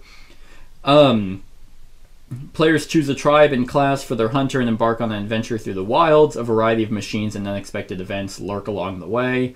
Combining innovative and dynamic game mechanisms with strategic deck building, Horizon Zero Dawn offers players a unique experience on each playthrough. Hunters can develop along several skill paths and purchase a wide variety of ammunition and equipment from merchants. So it sounds like it's going to be kind of like... It doesn't sound like it's a campaign. It doesn't sound like it's scenario-driven. It sounds more along the lines of Kingdom Death Monster, where you have your quarries and you're trying to gather resources to build up your lodge. If all else fails, the miniatures for this game look fantastic, so I will keep it just for those. Because for sure. Those could be really, really awesome. Because if you're still looking for games... Oh, you don't have a PlayStation, do you? I'm an Xbox guy. Yeah, it's only a PS4 exclusive, so... Never mind, but Horizon Zero Dawn, I mean, I'm enamored by this world, so Steamforged Games, I've heard that they... Steamforged Gay? Steamforged Gay? I've heard that they basically fixed what they did with the Dark Souls game and then threw it into this one, so... Gotcha. I'm excited. I'm very excited. I mean, clearly it's my number 7, so... So, yep, that's my number 7. All right, my number 6 was that one cheaty one that I was telling you about earlier. Oh, okay. It's not out retail. It's not really that easy to get right now. You have a copy of it, and it's Orleans Stories. Oh, okay. It's by the time it hits, I mean, because you did a pre-order for it. 2020 is what I'm calling it because it's not going to be out in wide deal. Right. I mean, yeah, because I did. Away. So... but I don't know a whole lot about Orleans Stories other than it adds stories to Orleans in that cover. But it looks like it adds 2 stories. Yep. It can be played. It's a standalone from what I. Why didn't you pre-order it? There's some reason why. Well, I'm kind of. I have a chapped ass about that a little bit because when they sent out that deal about the pre-ordering. it had the DLP or DHP insignia on it, Oh. which was from the first Kickstarter. Gotcha. So I'm like, well, I'm going to wait until TMG does their release, because then that way it'll match all the stuff I have, right? And then I see yours and it says TMG on there. So you're over there. It pisses me off because I would have done it if I hadn't. So I'll get it. It'll come out retail, because I don't think there was anything special if you pre-ordered it, was there? No, I feel like the only thing about pre-order is that there are limited cheaper runs. Yeah, so it'll eventually get around. And who knows? It could suck. Yeah, it might. I'll let you do that for you. Find out. But anyway, but yeah, Orleans Stories, it just adds another way of playing it. My number one game of all time. So whether it sucks or not, I don't know. Yeah, but it looks like it's got the same art and it's got the same stuff. So yeah, and TMG made it. Because I remember you saying that. That's what it was. Because it was from, and you're like, I was like, yeah, I don't really care. And then I didn't even notice that TMG was. Yeah, it sucks. It sucks. All right. My number 6 is a like a sequel or a prequel to one of my favorite games, Deep Madness, and this is called Dawn of Madness. This Kickstarter actually just ended, and here's the theme. You have awoken in a world that can't possibly exist. Everywhere you look, you see some fresh nightmares, some new perversion of reality. You don't remember how you got here. In fact, your mind feels as though it has shattered, its fractured memories scattered in the wind. I'm not going to keep reading. But story-driven cooperative game of survival horror set in the same universe as the breakout hit board game Deep Madness is a completely standalone, unique, and terrifying gaming experience. During the game, players will assume the role of wanderers trapped in a feverish hellscape surrounded by the distorted echoes of their own history. The choices made throughout the chapter, and even the order those choices are made in, influence almost every aspect of the game, ensuring that no playthrough will ever be exactly the same. Here's the thing. Actually, that says right here, harken back to the survival horror classics like Silent Hill, The Evil Within. That game sucks. And Alan Wake, Dawn of Madness is a mind-bending psychological experience unlike any other attempt in board games. The Evil Within was good for the first half of the first game. That's true, I guess. And then it became shitty. Yeah, like pretty much up until the game kicked off, you're like, what the fuck is this? Yeah, that's true. And then the second game, I didn't even bother. But neither. Here's the thing. Dimension Games, I think they've only ever done Deep Madness. Deep Madness is a fantastic horror-themed cooperative game with a campaign. This one seems way more story-driven and kind of more, like I mentioned, Silent Hill survival. I am very excited how this game can turn out. Mm-hmm. A lot of people that were commenting on the Kickstarter, well, not really the Kickstarter itself, but like on Board Game Geek was like, this just seems too complicated. And I'm like, yeah, probably it's an Ameritrash game. Like, they all have kind of convoluted and fiddly rules, but I think Dimension Games did a bang out job with Deep Madness. There are a lot of rules to Deep Madness, but nothing's like, what? Right. So Dawn of Madness just seems like it could be really immersive. I really am intrigued by the idea of not so much the choices, like, because a lot of games have choices that can kind of go one way or another, but the fact that they also mention when you make those choices will affect the story. So I have great hopes for Dawn of Madness. That's why it's my number 6. All right, my number 5 is another IP.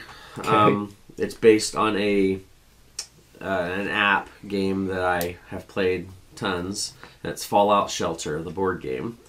Really? I didn't know they were making that. Yeah. Fantasy Flight is. Okay. Yeah, but Fallout Shelter is not bad. So you played Fallout Shelter? Yeah, I played it quite a bit for a while. Right. Then I got bored. Right, but this is so it's a worker placement game, 2 to 4 players. Okay. You're building you're playing that app game just with bits and stuff. With worker placement? Yeah, it's worker placement. It says that's a post-nuclear worker placement board game for 2 to 4 players. You take on the role of a vault officer, fostering happiness among the citizens of your vault. With the election of a new overseer looming, the officer who can gain the most happiness among the dwellers is sure to lock up the election and attain victory. And that's that's it. I mean, I like the game. It's Fantasy Flight, worker placement. It's in the Fallout universe, which I love. You do love Fallout. And I like worker placement. Yeah. You also love Fallout 76. No bullshit. I will never touch that game. Are you a Fallout First member? Did you spend $100 for the 76? I didn't back it. Oh. As soon as I found out it was online, I didn't even touch it. Man. Because I was going to go I wish you were up to date on that stuff. They announced a year subscription for Fallout 76, and it's $100. And it's like, Bethesda, fuck you guys. It's like, you just keep tanking your reputation. I'm not. It got worse. It got worse than when you last looked at it. Yeah. So anyway, that's my number 5. I mean, there's not really a whole lot to say. It's just... I might look into that one. They announced it. If you look it up, I mean, it's... a worker placement game. Because Fallout Shelter, it just kind of got stale. Because, see, I mean, here's some of the components. That's just the Fantasy Flight snapshot, you know. Yeah, with the different areas that like the things that and you're just going to create rooms and make their happiness meter probably go up. Yeah, you have to protect the that's right. I forgot creatures can invade. They break into your settlement and everyone's like you know, the Fallout board game was bad. It wasn't horrible if you played it solo and yes, but they needed more cards for it. I haven't played the expansion. This, I think, is easier to translate to a board game. What they're doing as a worker placement, I think worker placement. I agree. Do that. So it's intriguing. Because the Fallout board game, you're right. If you played it solo, it wasn't terrible, but unfortunately they didn't sell it as solo, so it was just I hated it. Yep. So anyway, that's my number 5, Fallout Shelter. Awesome. My number 5 is probably one that you thought would actually be higher, and that is Frosthaven. Okay. So here is my cheat, because on Board Game Geek it says a release date of 2021. That might be the case, but I would assume this is going to go on Kickstarter early-ish, and I feel like Gloomhaven came out relatively quickly in terms of, Kickstarter. So this is kind of my cheat. I'm anticipating 2020. If it's 2021, then it'll be anticipated for 2021. But Gloomhaven is my number 2 game of all time. Game I haven't even gotten close to beat. I am interested in the prequel, but I understand it's going to be more of a lighter introduction thing that I'll still probably get for the story. But Frosthaven is actually like a whole new world new area in that world. And the way I'm imagining is kind of like Oblivion to Skyrim. Right. So, story of a small outpost far to the north of the capital city of White Oak, an outpost barely surviving the harsh weather as well as invasions from forces both known and unknown. Group of mercenaries at the end of their rope will bring back the settlement from the edge of destruction. So, standalone adventure from designer and publisher Gloomhaven. It introduces 16 new characters, 3 new races, more than 20 new enemies, more than 100 new items, and a new 100 scenario campaign. It does mention will feature much more to do outside of combat. So it sounds like it might be more exploration based instead of your dungeon crawl like Gloomhaven is.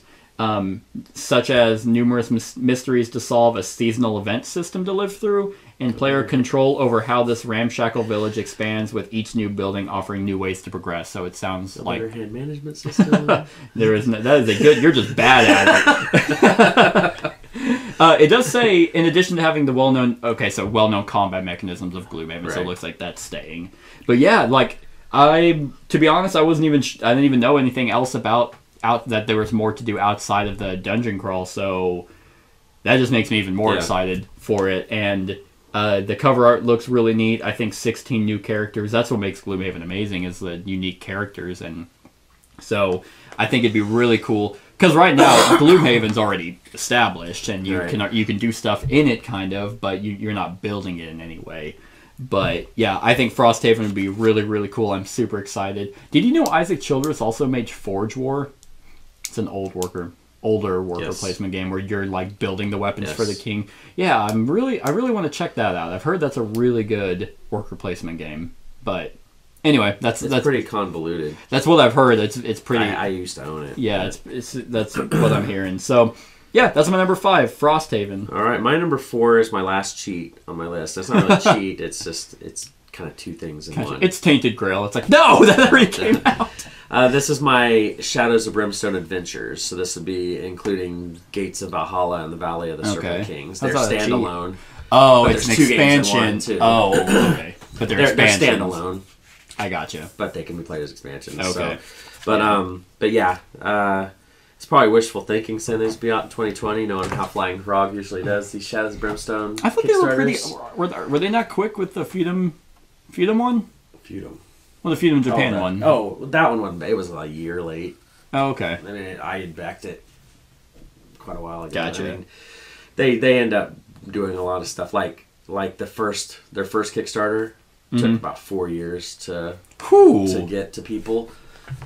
Because that was their very first Kickstarter, and they were late getting it. So that's why Forbidden Fortress was only a year behind, because they make so much stuff. Gotcha. So this one will probably be I don't know. But anyway, Shadows Brimstone Adventures, the Gates of Valhalla and Valley of Serpent of Kings, they each will stand alone, but they also, if you use them for expansion purposes, will build on the Gates of Valhalla will build onto the Targa world that was already done in the City of Ancients. Core box, so that'll expand those tiles and give them more Neat. substance.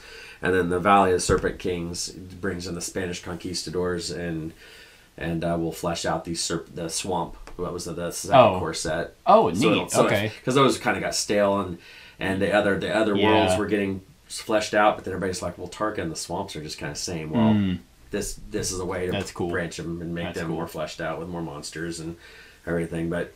Man, you're gonna have like your I will. Anything Shadows of Brimstone comes out, I'm like you could probably just never buy any more games and just play Shadows of Brimstone and be content. Well, it's one of those things. Once I have it set up downstairs, whenever I get my basement done, it's gonna be one of those that just stays. Set up. Like I'm gonna have to have a second table just to have it set up because there's so much stuff. But yep, that's it. Awesome. My number 4 is a Okay, sorry. I thought it is the Great Wall. I couldn't think of a lead into that. Is an Awakened Realms game. This seems to be their Euro attempt, or an attempt at a Euro game. New asymmetric worker soldier placement game with engine building themes and a twist in the form of constantly attacking AI, which is the Mongolian horde, that requires players to sometimes cooperate in order to defeat it. Players will control ancient clans in China trying to defend invading Mongolian hordes and build a great wall. While every player will want to win by earning VP, which is honor, they also need to sometimes cooperate to defend against the hordes. Here's the thing. Awakened Realms did Nemesis, which was semi-cooperative and worked really well. I feel like that they might have figured it out, so right. Great Wall could also be a really good semi-cooperative with also being a worker placement Euro game.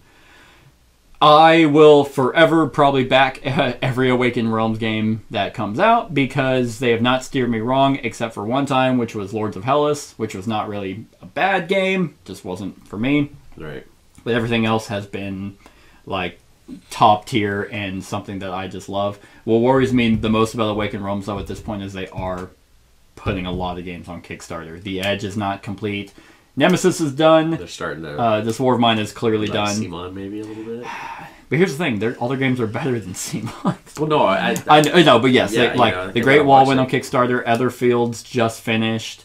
So now they're not releasing simultaneous Kickstarters, but they're not fulfilling. Like The Edge, I don't know where the fuck that stuff's at. That was Awakened Realms. People were getting that. And they might be, but this might be maybe a second printing or a second running. I just need to email them and find out where that's at. But... I know they are fulfilling, and they're relatively quick. Like Tainted Grail, I backed this year, and I already got my first wave. So then wave 2 and all that stuff will be coming. But yeah, the Great Wall. I mean, something that a lot of people might have been bringing up is that the wall itself is actually, I think it's like plastic and things like that. But the hordes are on the other side. So from a board standpoint, it might be a little difficult because you can't see the other side unless we're playing like this. So I mean, I don't really care about that too much, but that might be a fiddly problem. No, if it's just a 2-player game, just make the wall like that. But I don't think it's 2 players. It's 1 to 4. Oh, really? Okay. Yeah. I think it's 1 to 4. Yeah, 1 to 4 players. So. Gotcha. So yeah, but I mean, I guess if you're playing 1-1-1-1, then you just make it this way. I'm sure it'll be fine, but yeah. And then I got the one with the with the miniatures. So yeah, it's Awakened Realms. Make the wall clear. That would be so weird. You could see through it. But yeah, so that's my number 4, Great Wall. My number 3, I thought might be on your list, but you haven't said it yet, so I don't know. It's Tidal Blades, Heroes of the Reef. No, it was supposed to be out. It was supposed to be out this year. That's why. And it's getting close to coming out. I think they were shooting for like February. I think is when it's coming out. Yeah. So real quick, because you thought it was going to be on my list, how I made my list was I went on Board Game Geek and did 2020. So it probably didn't show up because it was 2019. I did the same thing, but what I did first was I went to my 2018 list and see the stuff that hadn't come out. That would have been put that first, and then that would have been a good thing to do. So anyway, Tidal Blades, Heroes of the Reef. It's from Druid City Games, and it's just beautiful. Yeah. I mean, the game is just outstanding looking.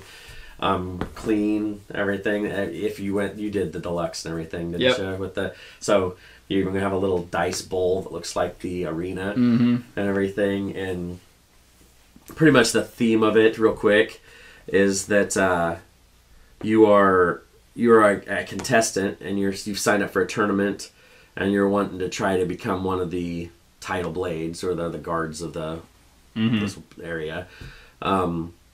So in order to succeed, you're in this tournament and you have to go place to place. You're just doing dice actions, pretty more or less. Your dashboard is going to have dials on it and different stuff that's going to keep track of resources, and you're going to be playing off of that.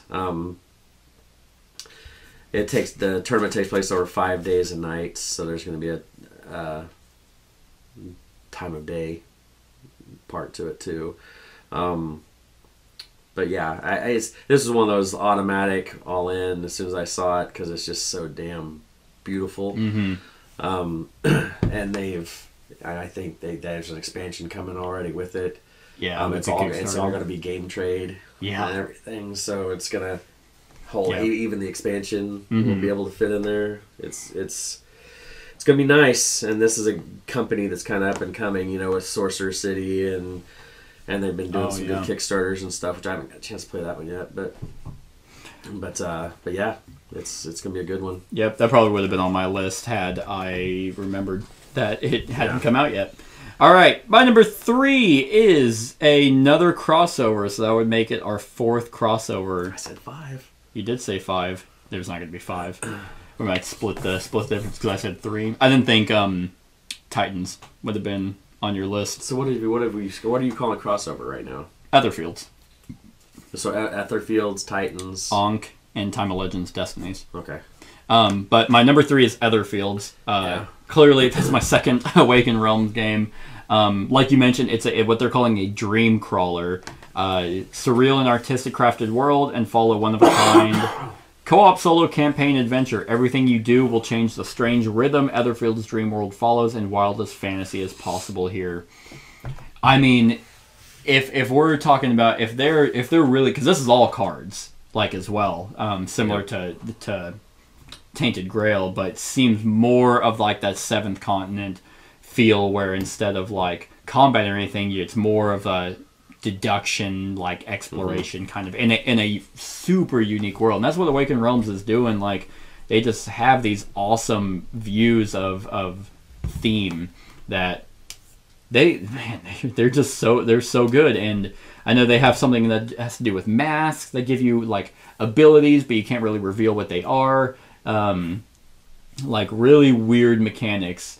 But I don't think it's scenario driven or story driven, kind of like the storybook that Tainted Grail and this War of Mine has. But it is that weird exploration. So I'm very intrigued because I went all in for Etherfields as well. So it's going to have a whole lot of different kind of dreams to explore. But yeah, everything you said, and it's Awaken Realms. So that's my number 3. All right, my number 2 is Dice Throne Adventures. Gotcha. Yeah. Dice Throne is an awesome 1v1 dice attack game. What got me into big time though was when they announced Dice Throne Adventures, and what that does is it turns it into a cooperative or even solo play adventure style. So you take your character deal, and you're going to go through and actually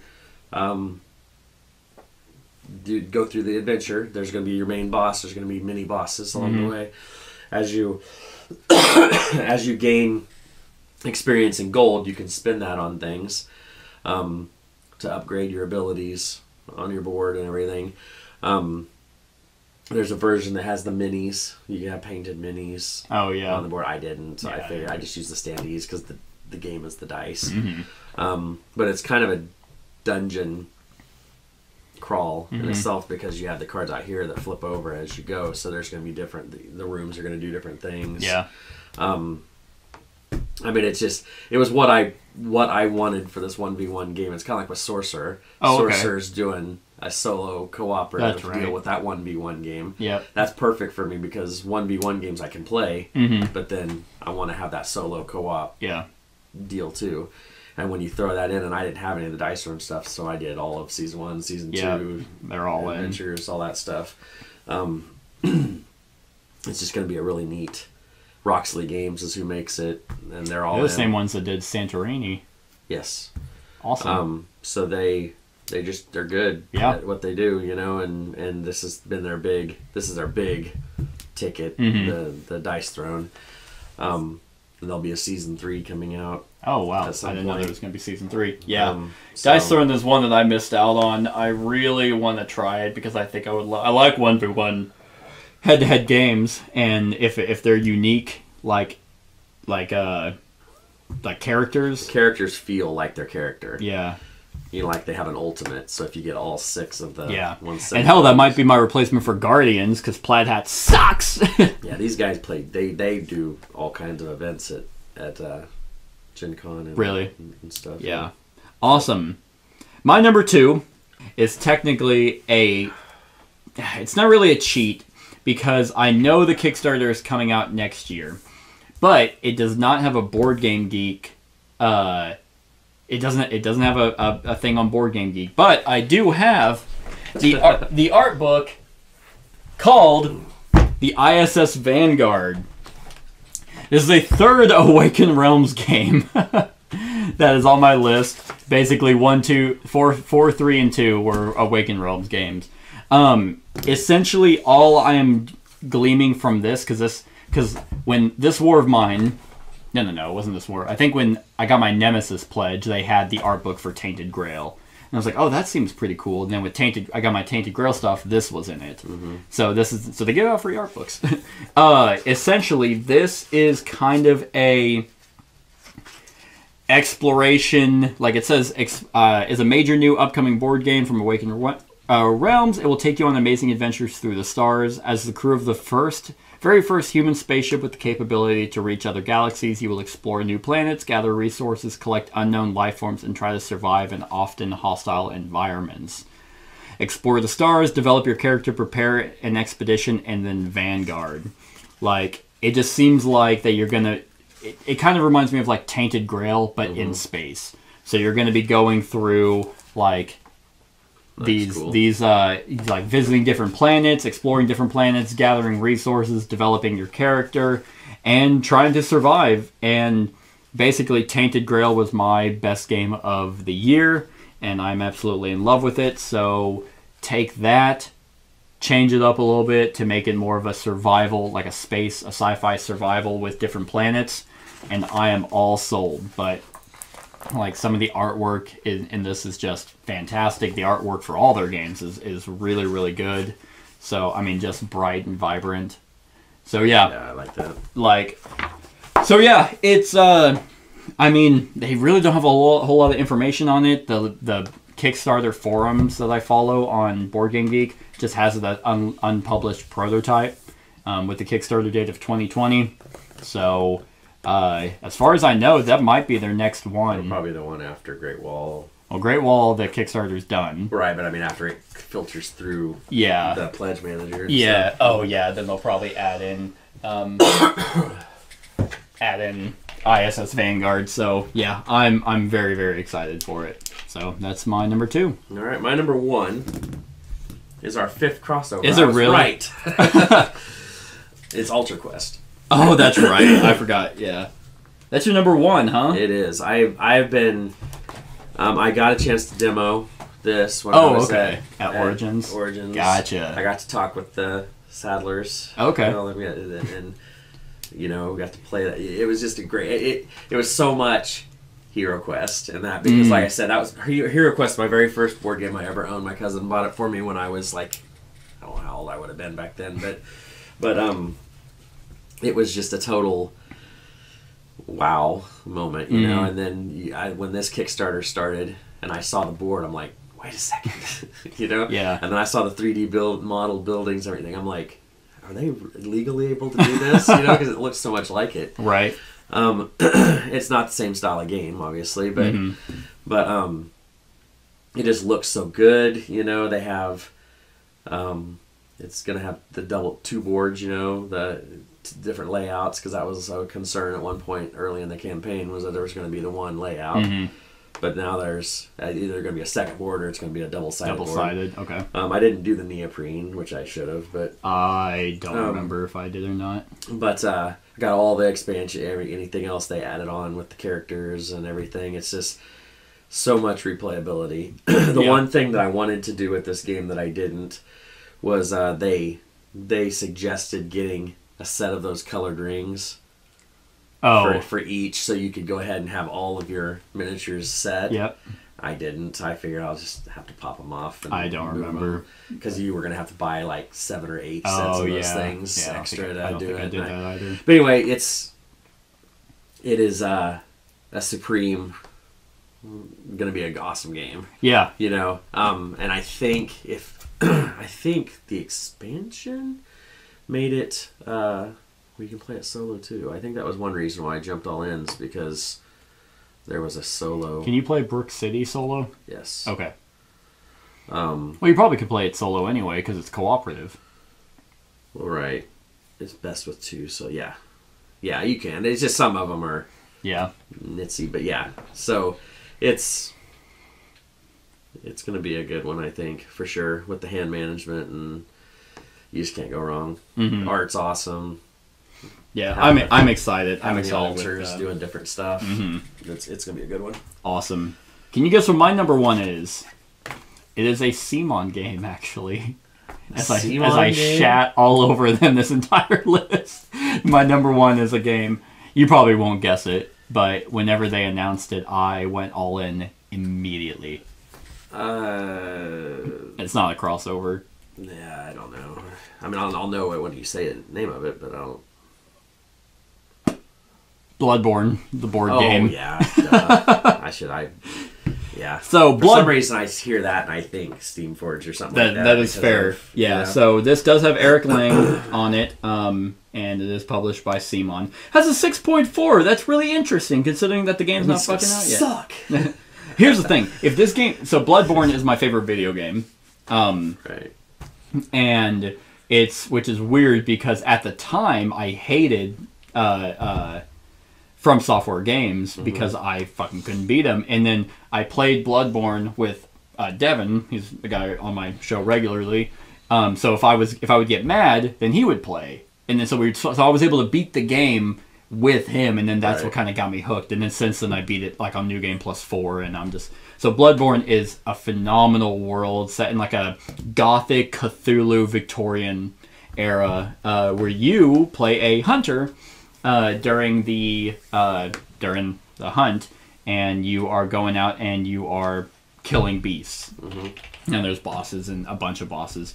And this game went off on like stretch goals and stuff like that. So I'm pretty sure they have every major boss except DLC, which is unfortunate for me because my favorite bosses to fight are in the DLC, but they might release an expansion for it. But the campaign-based action-adventure game, players take on the role of hunters, working together against the game to uncover the mysteries hidden within the city of Yharnam and beyond, featuring unique trick weapons, each with various forms and powers, because in the game, your weapon... There's not a whole lot of weapons, but the weapons can turn into others.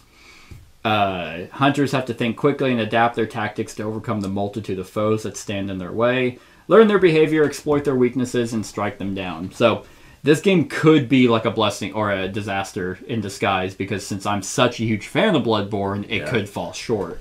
But you still have the minis, though. Exactly. That's my only consolation. If the game sucks, no matter what, I'm going to keep it for its minis because it's Bloodborne, and I think the minis are going to be awesome. But They have so many just bosses in different locations that are in the video game that I'm really, really hoping it's gonna be good and different enough for a tile-based, dungeon crawl that isn't grindy like Dark Souls. Right. Because that's what killed Dark Souls. The boss fights were amazing in the board game, but like everything up to that was grindy and boring. Here, it's like I'll probably end up playing it solo anyway, but if anything, I'll have the boss minis, and that'll just make me happy. Yep. So that's it, everyone. That is our top 20 anticipated games for 2020. Give or take a few cheats, but but let us know what games you are excited for in the comments below. Other than that, like, comment, share, and subscribe, and have a wonderful whatever time of day it is for you. Hey everyone, thanks so much for watching this, and if you like this video, then click the subscribe button below to enjoy any video that I put out. And right next to that subscribe button is a little bell. Click that so you get notified of whenever I actually upload these videos. If you want to support the channel, you can definitely visit my Patreon page. The link is in the description below. Other than that, like, comment, share, and subscribe, and have a wonderful whatever time of day it is for you.